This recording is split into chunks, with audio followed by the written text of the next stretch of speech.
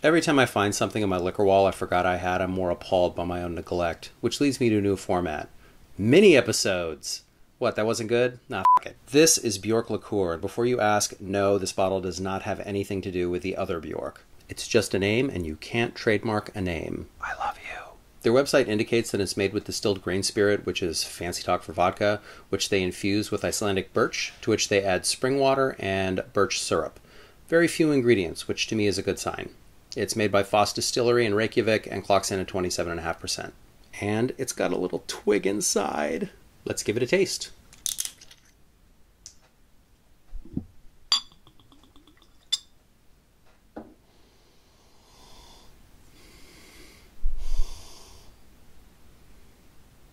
Smells a little bit like wood, a little herbal. Kind of reminds me of yellow chartreuse. This is nice. It's quite herbal, probably more herbal than I expected. It is woody, but it does not taste like a basement. Very slight resemblance to yellow chartreuse, but it's quite good. There's been an explosion in the craft alcohol scene in recent years, and one might become a little bit jaded with all the subpar product out there. This delivers. I like it.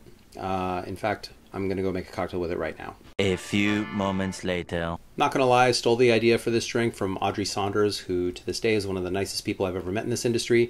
She has a drink from her bar Pegu Club in Manhattan called a Douglas fir Gimlet that is London Dry Gin with lime juice, simple syrup, grapefruit syrup, and Douglas fir eau de vie. This is London Dry Gin with lime juice, the birch liqueur, and grapefruit bitters. So, a poor facsimile, but an attempt nonetheless.